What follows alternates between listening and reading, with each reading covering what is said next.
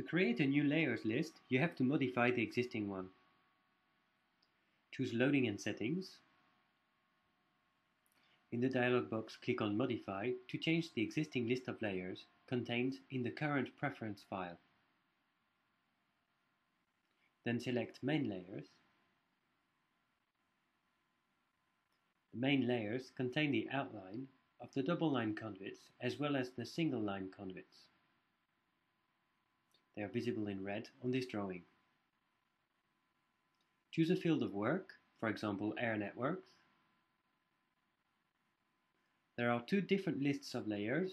One list is dedicated to double line drawings and the other is dedicated to single line drawings. To delete a layer, select it and then click Delete.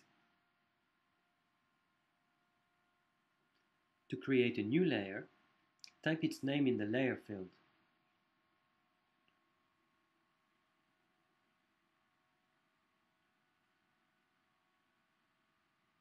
There is also the option to give your layer a title.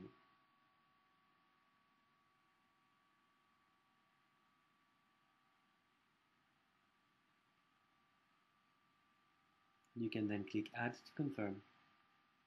The new layer appears in the list. You can specify its color,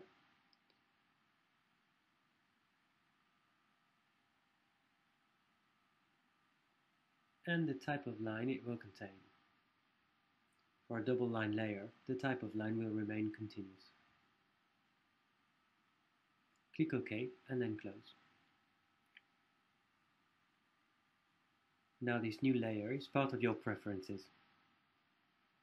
Let's draw a circular or rectangular duct. We can see the new layer appear in the list.